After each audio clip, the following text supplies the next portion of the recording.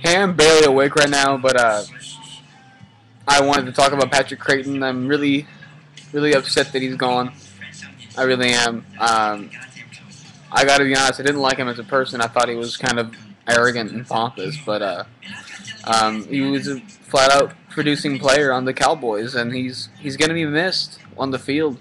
Um, People have given him a lot of shit because he may not produce when people want him to, but he's our most consistent receiver, and he's gone. Um, that puts a lot of extra stress on Dez and a lot of stress on Sam Hurd and Kevin Ogletree. So I got no doubt Dez is going to be good.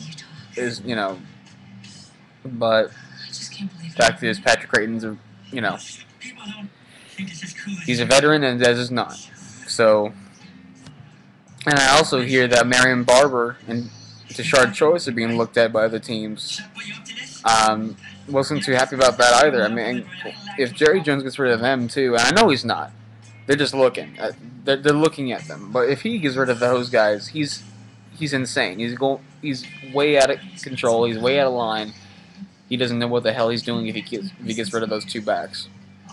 If anything, I would say get rid of Barber before Choice. I think Choice would be actually a better backup than Barber because Barber's been injured so many times.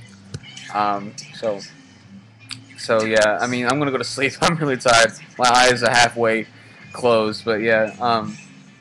Patrick Crayton, all the luck. Good luck to you this upcoming season in San Diego.